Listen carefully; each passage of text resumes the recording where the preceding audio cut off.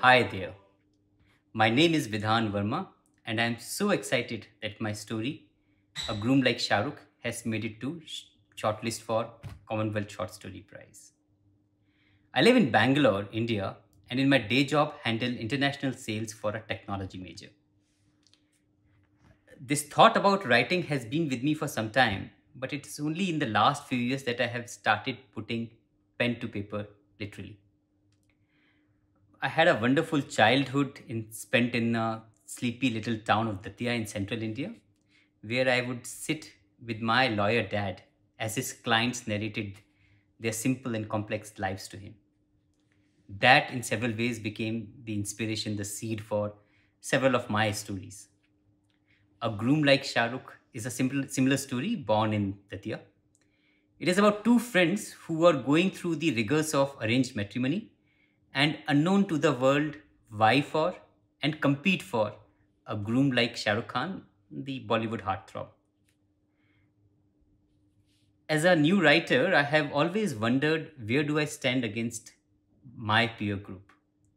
And the Commonwealth Short Story Prize, in that sense, is a is I think a very important benchmark for me. Uh, this shortlist, therefore, is extra special, making it among 6,000 odd entries that came in. And it's a great validation. At the same time, it's a benchmark, it's a showcase that I would have not afforded otherwise. It is as if the universe is telling me to write on, to inspiring me to share my voice.